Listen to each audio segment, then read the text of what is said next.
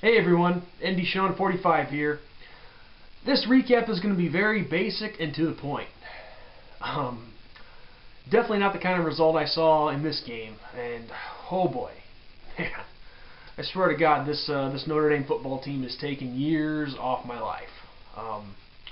Definitely did not see that coming with Navy. I mean, I knew we were going to have some issues going up against the option, especially for the second week in a row, but man, basically all I can say about this game today is this. Offensively, with the exception of a couple mistakes, we played great.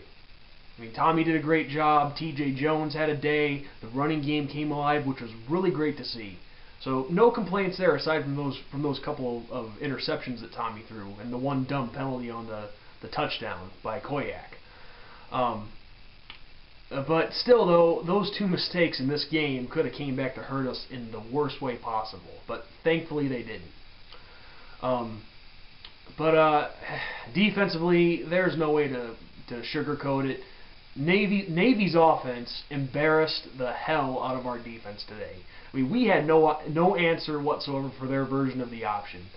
I don't know what it is. I mean, obviously, we all knew that Navy was a better football team than Air Force was, but I just don't get it. I mean, even though they're different teams, it was still the same kind of offense. I mean, I really honestly thought we were going to blow Navy out of the water. I mean, after that first offensive drive of the game that we had, when Atkinson had the 41-yard touchdown run, I thought, boom, that's it. We're going to have a field day, which we did on offense, that is. But that wasn't the case. I mean, Navy, I got to give them credit. They came to play and they embarrassed our defense. And honestly, if it wasn't for one Navy mistake on their last drive of the game when they were trying to get that go-ahead touchdown, we'd probably be sitting with a loss right now. And also I do have to give credit to Jalen Smith for making the big play on the 4th and 4 at the end. But really, overall, it was not a great performance by the Notre Dame defense.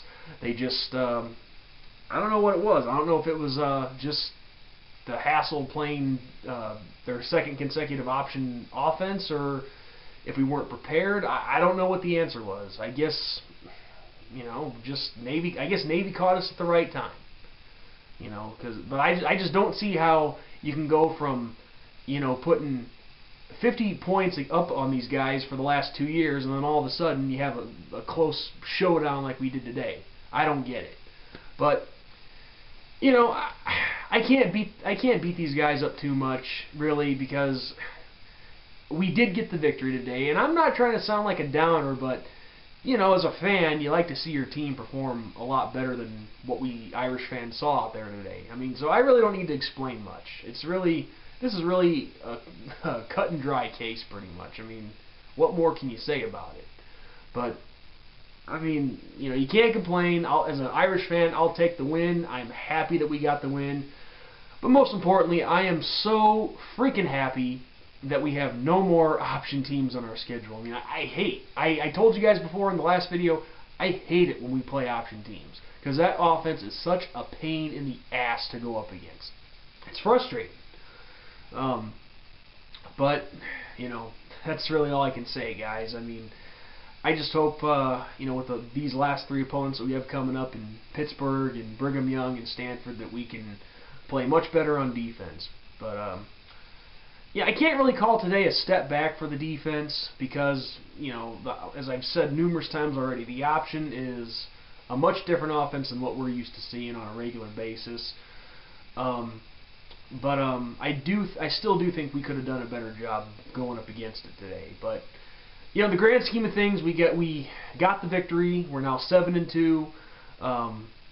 We're still in a great spot to run the table here, and definitely with today's win, we have a chance to move up a couple spots in the BCS rankings, hopefully. And so yeah, we just gotta really work on finishing the season strong if we want to make a run at the BCS. So yeah, with that, guys, this is ND Sean 45. I will catch you guys later next week for my preview for the Pittsburgh Panthers. And until then, you guys keep it real. And even though I wasn't completely satisfied with our defensive performance, again, we got the victory. So go Irish, baby. Keep it rolling.